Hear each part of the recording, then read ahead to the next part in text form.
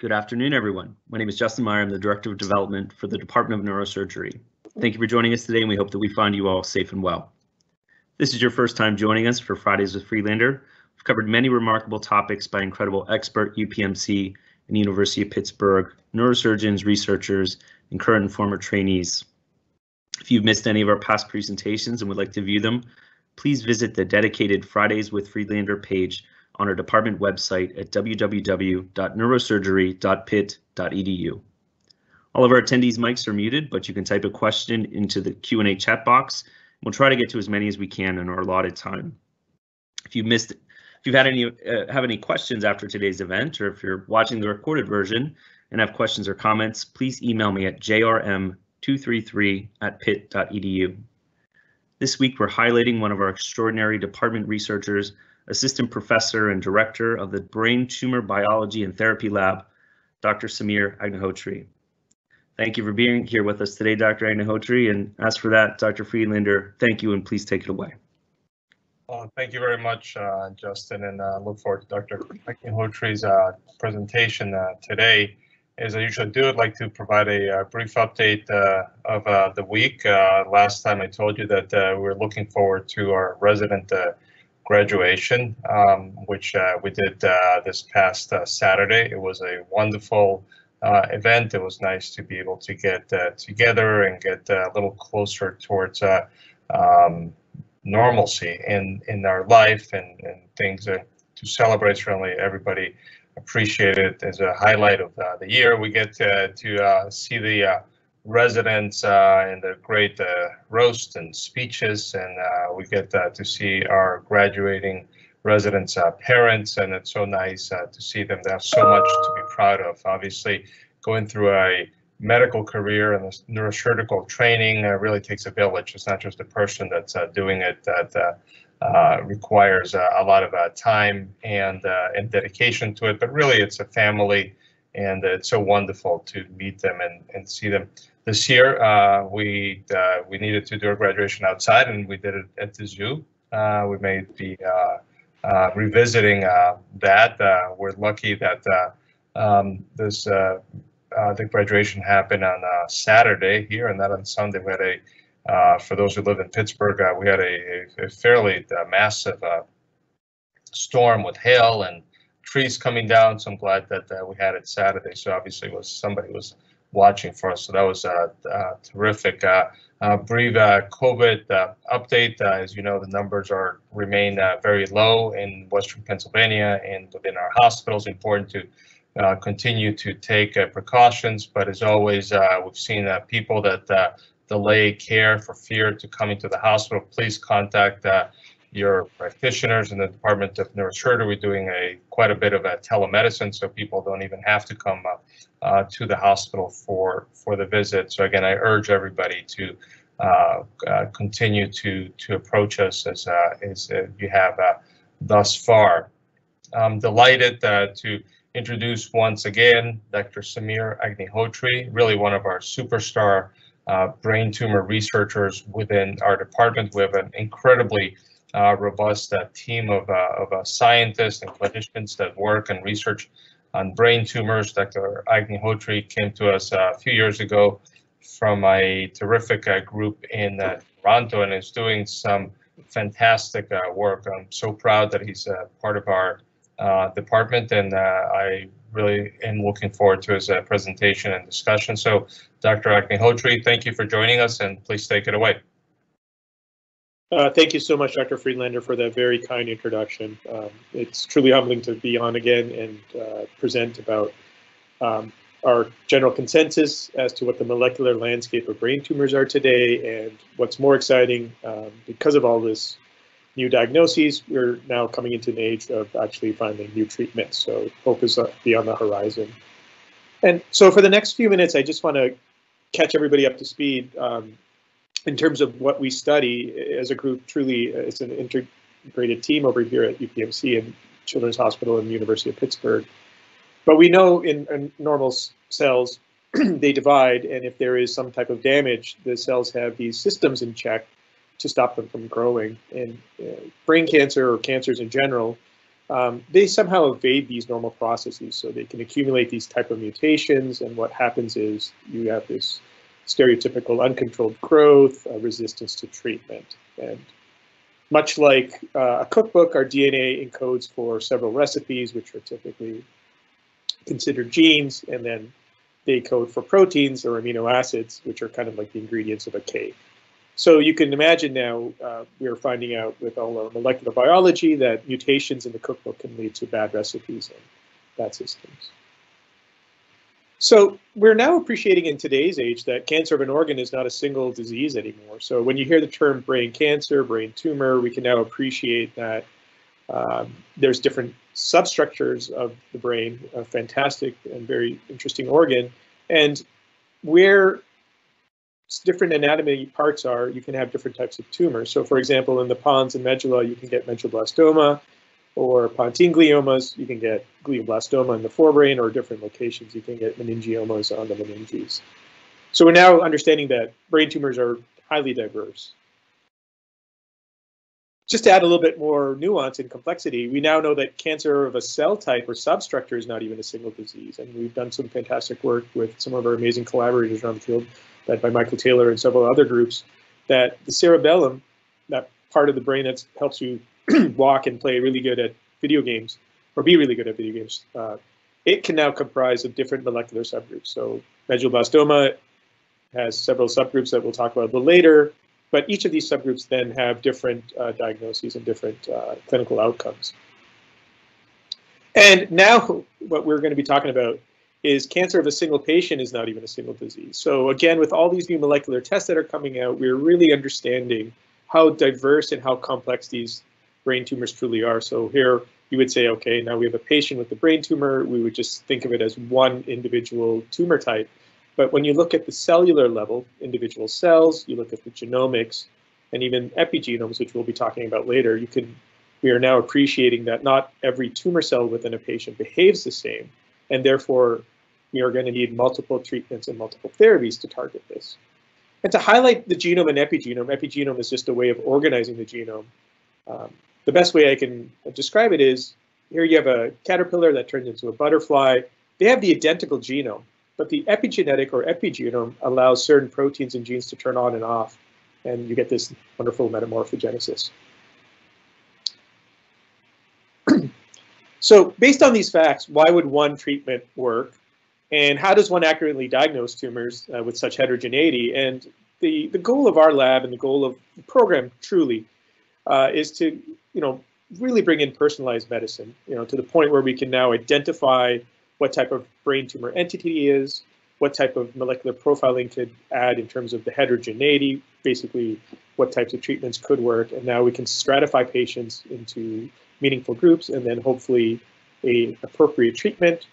Also, this will let us figure out some brain tumor patients and entities that just have no current standard of care or effective treatment currently. So that can help us in the bench.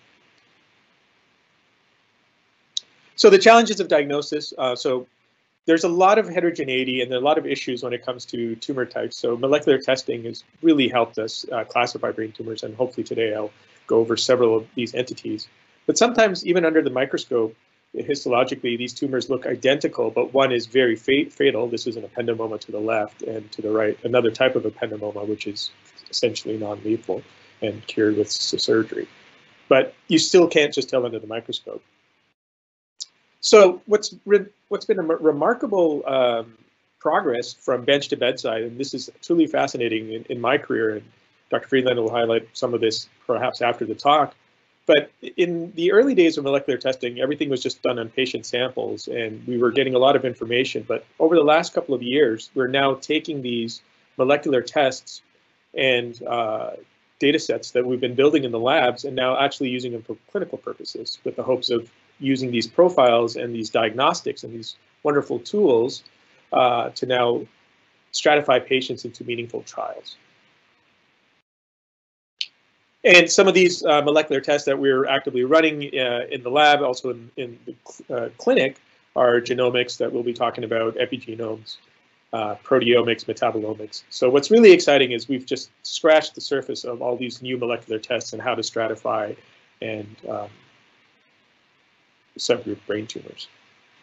So one type of test that's been really striking lately are methylation reports and methylation data. So again, how the DNA is organized in the cell. Every brain tumor leaves a fingerprint or a identity that we can then sequence and then identify what type of brain tumor that is. And this classification can allow us to figure out treatment options. So here's an example of this methylation report, and this is a glioblastoma. And this glioblastoma patient has the MGMT promoter unmethylated. So again, the take-home message here is this patient most likely may not respond to a conventional treatment for glioblastoma known as temozolomide. So this patient might be enrolled in another experimental trial. Additionally, what methylation assays or tools can be used for is to look at copy number, or the DNA cookbook analogy that I was talking about. And here, anything that's around 0 is not altered. Anything you see elevated over here means that the tumor cells might have more of it, and anything that's down here means the tumor cells have less of it. And from this report, you can see that EGFR, which is a very important protein in glioblastoma that drives this very nasty fatal glioma, it is amplified here, and perhaps this patient could receive an EGFR inhibitor. So with that, I'd like to go over several brain tumor entities that our lab has worked on in the past, currently working on, and some of our collaborators, and try to catch everybody up to speed as to the current state, which is ever evolving, but at least we can appreciate how some of these molecular tests are giving us a better hope.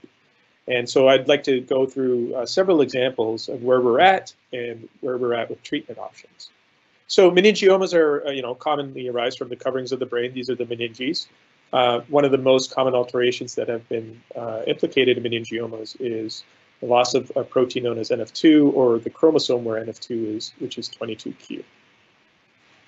They can occur in different parts of the brain. And here is molecular testing. This is hierarchical clustering of several thousand meningiomas, but the take-home message is you can see patterns starting to emerge where this group of patients looks slightly different than this group of patients, which looks slightly different than this group of patients. And what that typically now means is once we start to see these patterns, as you can see over here, we can now layer in anatomy, we can layer in sex of the patient, tumor location, and also survival. So this is very informative. So right now, currently, there's considered 6 subgroups at the molecular levels for meningioma. 4 of them are predominantly driven through NF2, that tumor suppressor that I'll briefly describe in the next slide. And there's a few groups of meningioma that don't have the traditional NF2 mutations. So you can see right here, when we look at location, they're in different parts of the brain. The ratio of male to female can change based on the subgroup and also some of the survival things.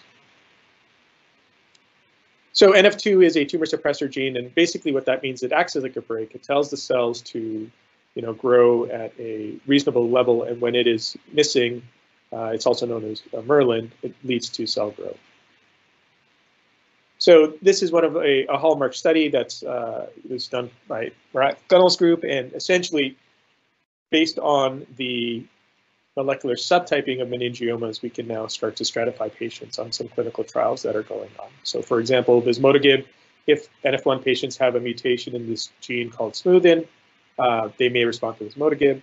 If there's mutations in PI3 kinase pathway, they'll now be given PI3 kinase inhibitors. And some ongoing results, hopefully we can see how these trials are going. But NF2 mutant meningioma patients are now receiving some FAK inhibitors. There seems to be some efficacy in this group. So the take-home message here for meningiomas, as the other brain tumors we'll delve into, is if we can identify the fingerprint or that molecular subgroup, we can perhaps stratify patients into the appropriate trial. So now we're going to just talk a little bit about other types of brain tumors, pediatric low-grade gliomas. One thing over here that's really striking is polycytic astrocytomas. They typically have a survival that is 90% or greater 10 years from diagnosis. However, there are some subgroups of pediatric low-grade patients that do not respond well to treatment. They can occur in different parts of the body as well, whether it's optic pathways, the midline of the brain. So with all our work, this has been pioneered by Dr. Pollack over here at UPMC, we've now studied that pilocytic astrocytomas, gangliogliomas, and PXAs for short, pleomorphic xanthroastrocytomas, typically have a mutation in a gene known as BRAF. It can be fused to another gene called KIA 1549, which I'll show in a subsequent slide. And also, it can have a point mutation where the amino acid goes from valine to 600. So in a nutshell, we're now seeing that pilocytic astrocytomas occur in various anatomical regions. The mutation itself can be highlighted in different places. For example, PXAs typically are defined by BRAF V600E, and they occur here.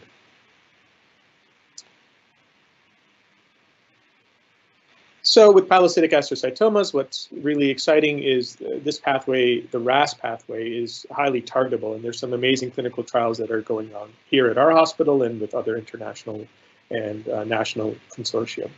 So in a nutshell, what we see here is we have growth factor signaling. This is a receptor. Our body is, in our serum and our CSF, we have a lot of growth factors that activate this receptor. It's basically a series of commands that tells the cell to go. So you see an activation event. This protein then talks to this protein, and we have a downwards event that basically leads to cell growth. In these low-grade gliomas, we predominantly see this fusion in BRAF, which leads to this pathway being uncontrollable and highly active. You can also see loss of NF1 and PTPN, which is another phosphatase, and essentially the brakes are being cut, the pathway is being hyperactive. So what does that mean in terms of treatments? Well, we know that there's several clinical trials that are coming on, but what's really exciting, there are MEK inhibitors and ERK inhibitors. So right here, activation of MEK through BRAF mutations is a druggable target. We now have treatments that can selectively target MEK. We have MEK inhibitors that are blood-brain barrier penetrant. I'm sure Dr. Friedlander will highlight the problem in neurosurgery and in brain tumor biology in general is sometimes we can even get the right drug, but it just doesn't want to cross that blood-brain barrier. So here is a nice case where we can actually have therapies that are actually effective at getting into the brain, and that's a major hurdle that we face in our field. Now we're going to talk a little bit about pediatric high-grade gliomas before we get into adult high-grade gliomas. Pediatric high-grade gliomas are a little distinct from their adult counterparts. So again, about 10 years ago, 15 years ago, we treated them the same as adults, but now we're appreciating that pediatric high-grade gliomas are somewhat distinct from their adult counterparts. They can be defined by different types of mutations. I've highlighted two here. One is a histone mutation, which we'll talk about a little bit later, and another is a different kind of histone mutation. What's really interesting is in the genomic era, we're merging good old anatomy with mutations in genomics. So for example, these DIPGs or these brain tumors that grow in the pons or in the midline, they always have this molecular signature of K27M, and we'll be talking slightly about that and what it does. But these type of tumors don't grow anywhere else in the brain. And from a biological perspective, that's really interesting because that lets us know that there's something special about this part of the brain that allows these tumors to form, and there's something special about the forebrain that allows these G34 tumors to grow. We're not sure if that's going to convert into a treatment option yet, but it is very striking in the differences between these two groups. So essentially what happens is in the pediatric realm, these histone mutant tumors, they are predominantly seen in younger children. They lead to a hypomethylation phenotype, which is an epigenetic alteration that can be targeted. High-grade gliomas can also have that BRAF mutation that we see in low grade, so that's a targetable mutation that can be targeted. And IDH, which I'll be talking about a little later. And then we also have another group of high-grade gliomas that have different kinds of molecular alterations, PDGFRA, MICN, or EGFR, and we're excited because there's a lot of next-generation treatments that are entering phase 1, phase 2 clinical trials to target these. So when we talk about DIPG and pediatric high-grade gliomas, some of those molecular alterations, such as EGFR, are in clinical trials. So hopefully, the next time I present, we will have some more encouraging data. So this is really exciting because even a couple of years ago, we were really good at diagnosing and figuring out what type of brain tumor you had. And now what we're seeing, which is emerging in our department and internationally, which is exciting because this truly is a collaborative effort around the world, patients with certain mutations are now being put into trials to target this. So this is the golden era of molecular biology meets fantastic neurosurgery and uro-oncology. So now I'd like to talk a little bit of adult gliomas and where we're standing with adult gliomas, because I think this has been a little bit of a mixed bag in terms of primary glioblastoma, which are known as wild-type IDH, and secondary low-grade gliomas, which become secondary glioblastoma, are IDH mutant, and I'll be talking about what these mutations do. Unfortunately, IDH wild-type patients, they have one of the worst survival outcomes, but there's some really exciting treatments that are coming around the horizon to really tackle this. IDH mutant patients have a different methylation profile. They tend to be lower grade gliomas, but they can progress to higher grade gliomas. So why is this important? Well, based on IDH1, which I'll talk about in the next slide in terms of how it impacts metabolism, if you're an IDH wild type low grade patient, you have a very bad outcome, almost similar to an adult glioblastoma patient. And if you are a low grade glioma patient with 1p19q co-deletion, this molecular signature from our testing, you tend to have a better survival.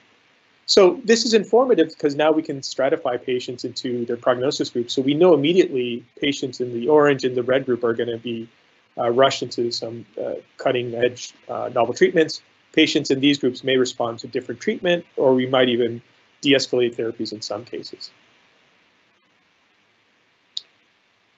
Right, so what does IDH1 actually do? IDH1 mutation is interesting because it produces this unique metabolite. So if you remember biochemistry, enzymes work on intermediates or nutrients, and they generate secondary metabolites. 2-hydroxyglutarate is something that is not naturally produced in our body, or 2-HG. And what 2-HG does, it competes with a naturally occurring metabolite in our body, alpha-ketoglutarate. And this is very, very important for our cells to normally function. This is very important for mitochondria function, the powerhouse of the cell. And mutant IDH, when this mutation occurs, which we can detect by sequencing, it makes this novel metabolite that shouldn't be there, and it basically interferes with day-to-day cell functioning. So we've known this now for about 15 years, I think, or it's been a while. I was still in grad school when the discovery was made. And what's been remarkable in my career, and I think Dr. Freeland will talk about that after, is we now have several ways of targeting this drug in low-grade glioma patients and even secondary glioblastoma patients. So there's IDH1 inhibitors such as AG120, which selectively block and target the mutant and not the wild type.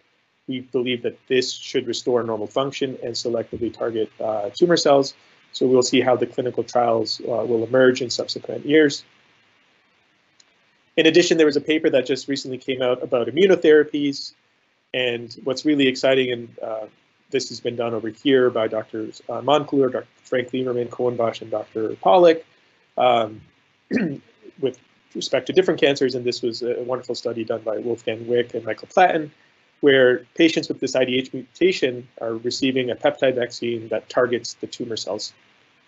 So in summary, when it comes to mutations that are actionable, the hypothesis or the theory is if we can selectively target the mutation, we should be able to leave normal cells. And if we can empower the immune system to recognize a mutation, it can selectively target cancer cells. So as I said, a lot of trials have not been super successful in adult glioblastoma, but now we're finding out with all this molecular knowledge and with the immunotherapy emergence that's coming out that there's different ways to perhaps tackle this disease, the so-called thinking outside the box. And again, it's been an honor to be a part of this department because UPMC has really been at the forefront at some of these clinical trials that are really trying to target glioblastoma patients using immunotherapies. So for example, EGFR-V3, remember this growth factor receptor, if you look at your old blood reports, you'll see EGF levels usually. This receptor is usually mutated or super active in glioblastoma, which leads to increased cell growth. There's a lot of clinical trials that are using T cells to recognize V3 and target them. over here at UPMC, there's several clinical trials around the world as well with anti-PD-1 inhibitors, which are trying to block the tumor cell from inhibiting immune cells. And these therapies combined basically re-empower the immune system to now target and kill glioblastoma cells.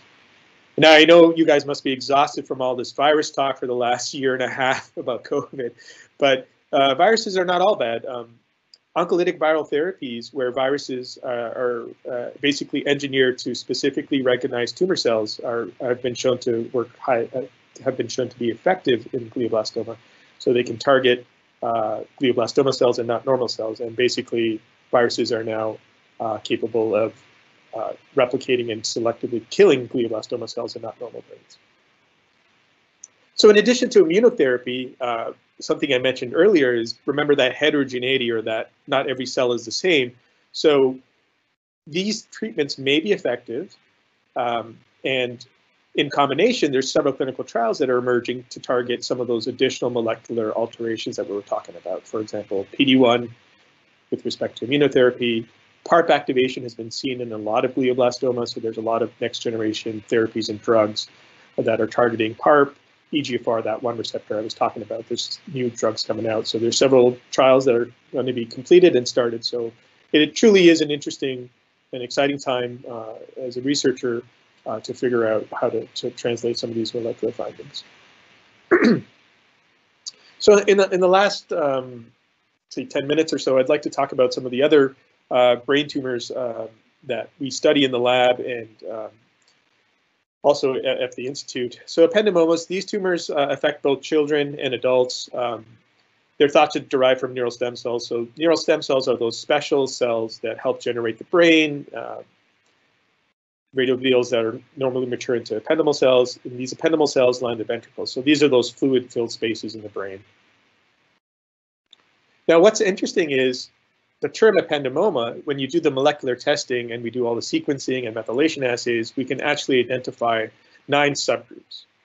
It's interesting that such a rare brain tumor, ependymoma, is actually stratified into 9 groups. And so what does that mean? Well, if we look at ependymomas in the forebrain or in the supratentorial region, the one that is the most deadly is the REL-A fusion. If we look into the posterior fossa ependymoma, the ones that are most lethal are the PFA group or PFEPNA group.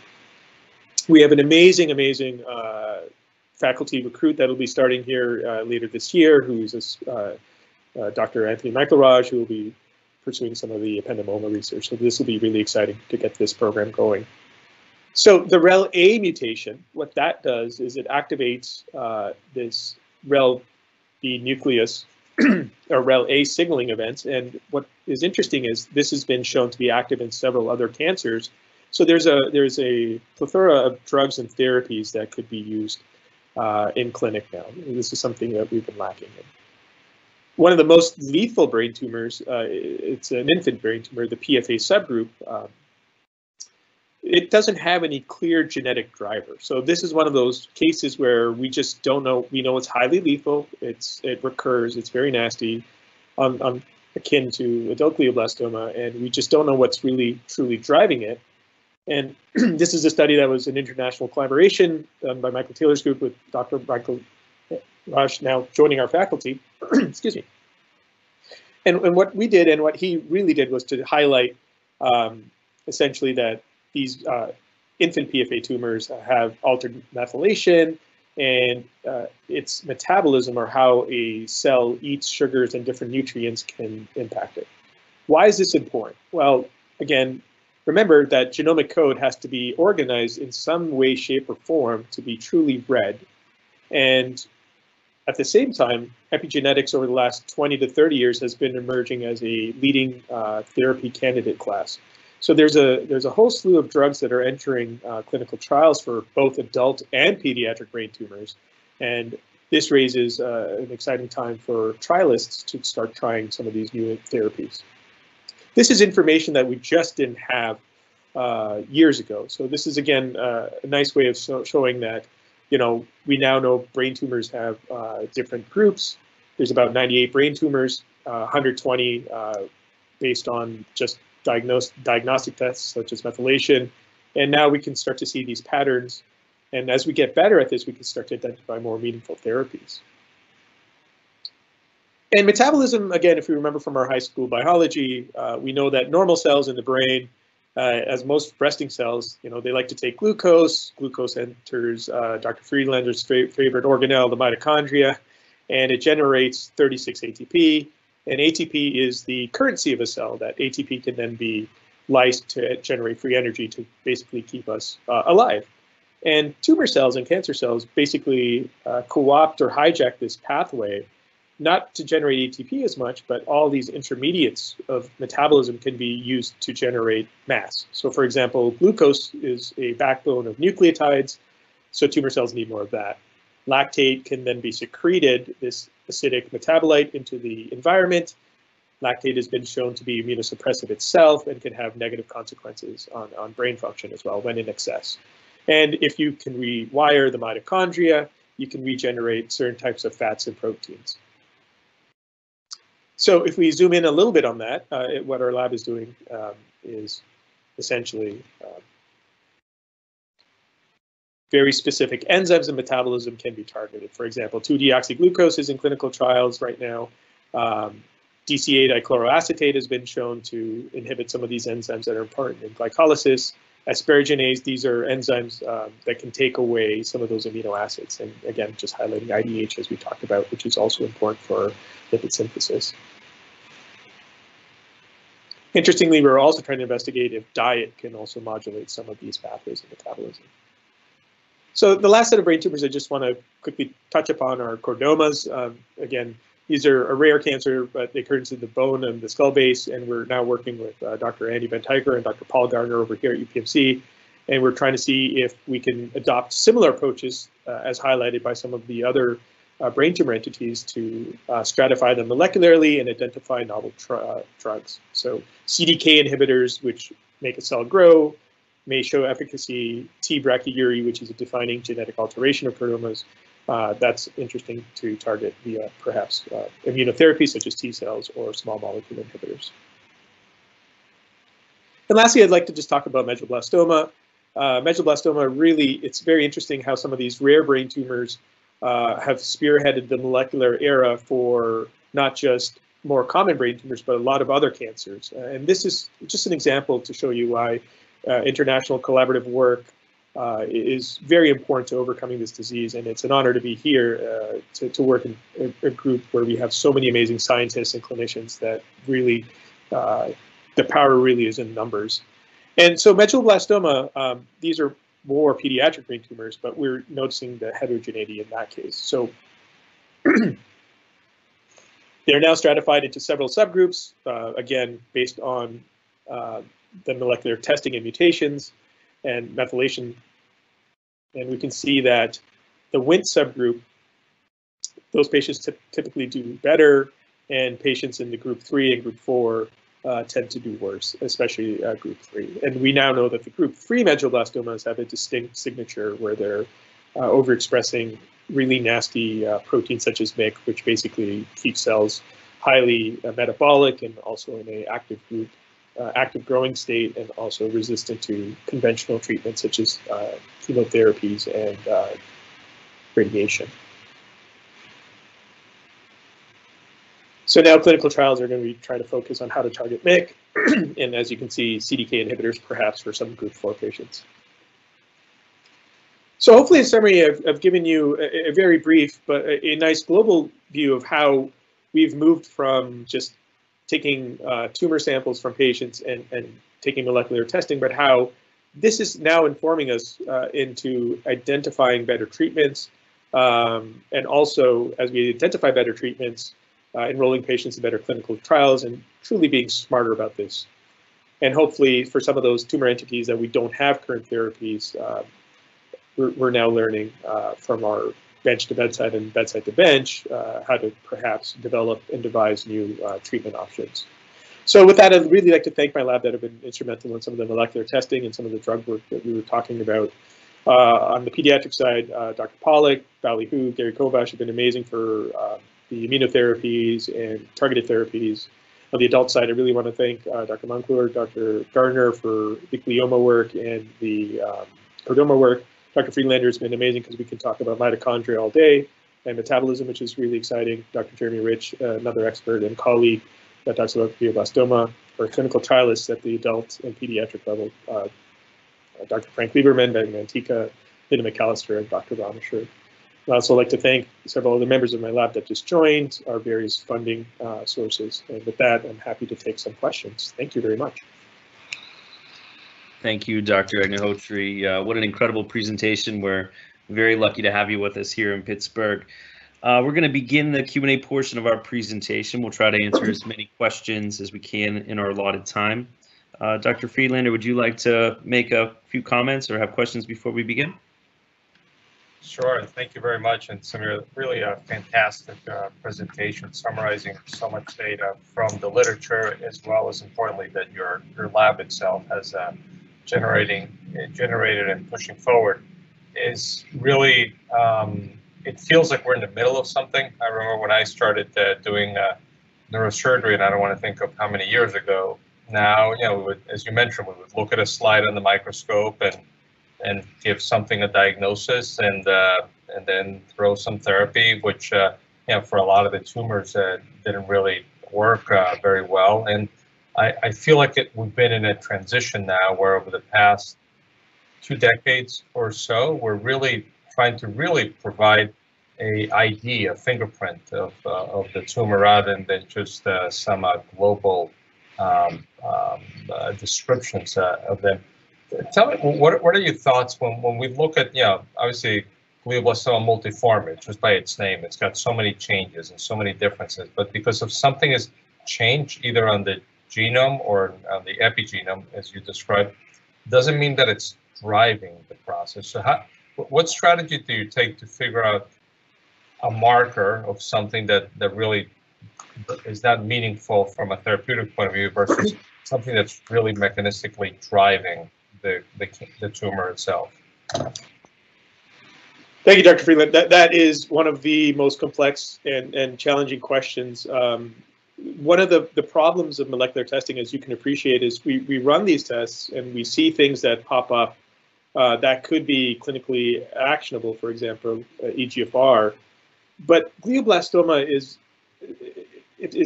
a challenge in the sense that not every cell will have the target.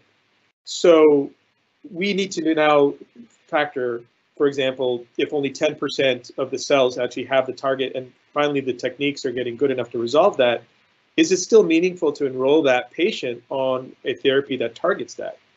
Number one. Number two, this raises another question that we've talked about in the past. Do we now need to use multiple testing techniques to identify multiple targets and develop clinical trials that for glioblastoma would target, let's say, EGFR or another target known as PDGFR? So some of the data that's come out of our lab and other labs has shown clearly that one therapy is not enough. The tumor cells adapt on the fly. And identifying mechanisms of resistance or combinations that work are going to be very important. Thank you. How about, obviously with lung cancer as an example, you smoke, you're at higher risk of getting lung cancer, or you're exposed to the sun, you get more higher risk of that, having a melanoma as examples.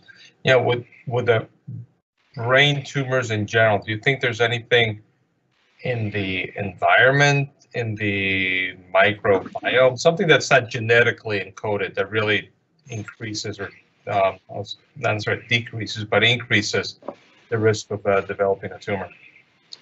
That's again a very perplexing thing that we faced, and I'm sure you have in the past. On the adult side, there is some literature and some evidence to suggest viral exposure. Again, the data is a little wishy-washy if that's true or not. When it comes to the environment and what you're talking about, the best example of brain tumors where the environment may have a significant role is actually in pediatric, i.e. the infant brain tumors. So something that's happening in utero, where mom might be exposed to some chemical agent or mutagen which could trigger a brain tumor. Again, there's studies in mice that have shown that this could happen, but there is no concrete connection. But from most of the scientists and clinicians in the field, no one's ruled that out at all. In fact, the ependymoma example, what I was bringing up, where you don't see a clear-cut genetic driver, that would imply that your hypothesis would be correct in that example, that something in the environment, whether it's an insult, a hypoxic event, lack of oxygen, could trigger some of these developing cells to kind of stick in this or in this stem cell-like state, and they just keep growing, and they never get the growth signals to stop growing. Well, as you mentioned in your talk, I really love our collaboration looking at mitochondria.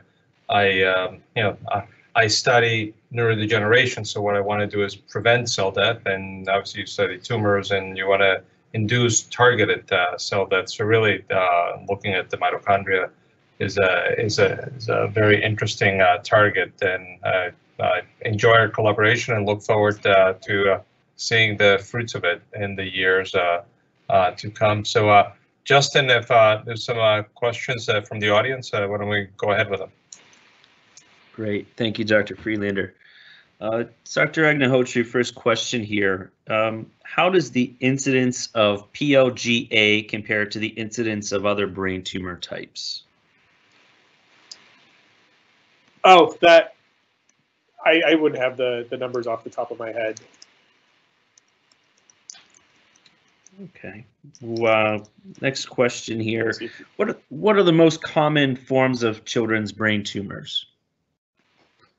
Yeah, so medulloblastoma would be one of them for sure. Ependymoma, high-grade glioma would be the more, and ATRT, atypical rhabdoid tumors. And then when it comes to low-grade, those would be typically the pediatric low-grade gliomas. Great, thank you. Can cognitive damage in pediatric brain tumor patients be reversed? So there is a lot of, this is a field that is actively being funded by the NIH and several other agencies. We did a study when I was highlighting the meningioma work. Radiation-induced meningiomas, for example, children that have medulloblastomas or high-grade gliomas receive radiation, and then when they're adults can get what is known as secondary cancer, i.e. a cancer based on the treatment. They also show cognitive defects, but there's a lot of encouraging work that is coming out. Again, I don't want to overstate anything, but there seems like there are some ways to work on some of the cognitive defects. And that this is something that has been highlighted over the last several years as highly important. Good, thank you. I hear a lot about tumor grade. What does tumor grade actually mean? Yeah, that's a great question. Tumor grade is a way of basically staging or classifying the tumor. So when you hear things like grades 1 and 2, those are typically considered low grade. They're considered not as proliferative. They're not growing as much. Grades 3 and 4 being the highest by the WHO, those are typically considered more aggressive, more proliferative, more invasive. Glioblastoma is by the WHO a classification grade 4 tumor. The DIPG are those brainstem gliomas that I was talking about. Even under a microscope, as Dr. Friedlander was saying, if it looked like a grade 1 or 2 or a low grade, by definition, if it now has that histone mutation, K27M, most people are taught to consider that as a grade 4. So even histologically, if it looks like a low grade, the molecular would suggest treat it as a high grade, because those patients typically have a 9 to 12 month survival. Very good, thank you. Is a benign brain tumor safe? Again, that's a heavy question. If it's a benign brain tumor or a benign CNS or PNS tumor such as schwannoma, the data suggests, and this is something that I worked on my postdoc, 98% of schwannomas pretty much are considered benign. They're not going to, post-surgery, post-radiation, they're pretty much gone. But there's also there's a sub percentage of schwannomas or any other benign tumors that do have a molecular fingerprint that would suggest that they're not necessarily benign, they're actually malignant. What we're now finding is when you can take traditional histology and merge the molecular tests when something is called benign, the accuracy and the precision is getting much better. Very good, thank you. Can a tumor grade change? Yes, and a great example of that is when I was showing the slides of IDH. IDH mutant gliomas or diffuse astrocytomas are typically grade 2, and patients with that receive surgery or any type of treatment, when the tumor recurs, typically what will happen is it comes back a bit more aggressive. And this is also the case with ependymoma and medulloblastomas. So yes, tumor grade can change. Very good, thank you. What is a glial cell? That's a great question. So our brain is comprised of 3 predominant cells, neurons. Those are the thinking cells. And neurons are then supported by glial cells. And glial cells basically turn, again, this is a very lay way of describing it, oligodendrocytes and astrocytes. And these glial cells' main function is to feed and support neuronal structure. And these glial cells, as they support neurons, they can also become a source or a potential cell of origin for a brain cancer. So some of these brain tumors that we were describing are of neuronal lineage, such as a medulloblastoma, and some of these are of these glial lineage, these support cells of the brain, and these would be your glioblastomas. Excellent, thank you. What do you think of the recent paper in Frontiers in Nutrition regarding ketogenic metabolic therapy for glioblastoma? You know, this is really exciting. I was talking to Dr. Friedlander and several of our collaborators, and this is something that we're actively doing in the lab. There is mounting evidence that we know by definition epigenetics and genetics can be influenced by metabolism, and we typically study metabolism at the molecular level.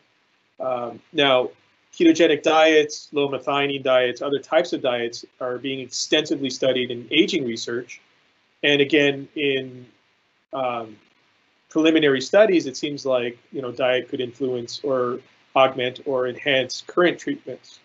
So there was a trial here looking at ketogenic diets with radiation. It's something that needs more research. It's something that needs more attention to detail, but some of that data looks encouraging and promising. Very good. Thank you, Doctor.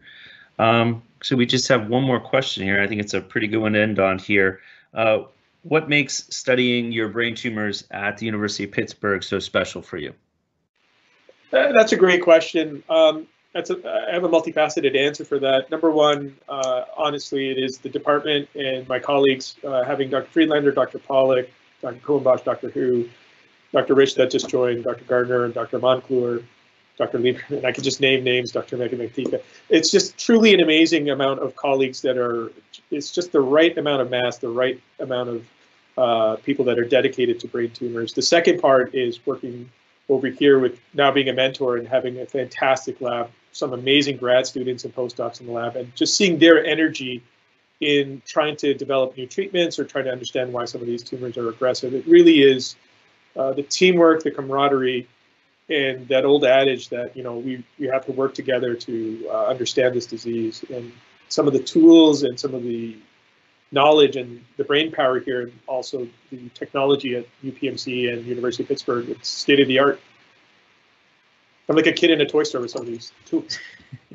That's wonderful. Thank you, Doc. Thank you again, Dr. Agnihotri, for being here with us today. What an incredible presentation. Thank you to all of our attendees. Again, if you have any questions or would like to learn about ways to support the Department of Neurosurgery, the work you've just seen, please reach out to me at jrm233@pitt.edu. We're so happy to be able to stay connected with our Department of Neurosurgery friends like this. Dr. Friedlander, would you like to close us out for the day?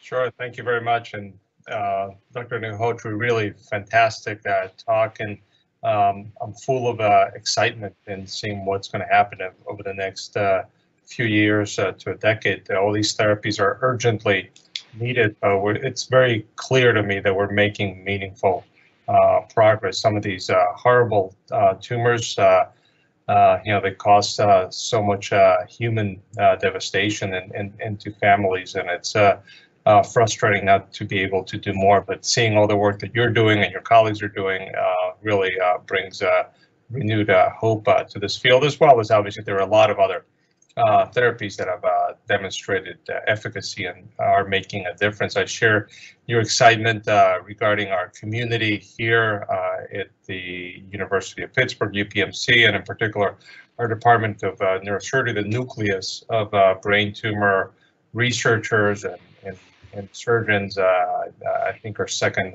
to none, and obviously we have high expectations out of ourselves, but I am really excited. So again, thanks for being here and being a member of the faculty and being with us today.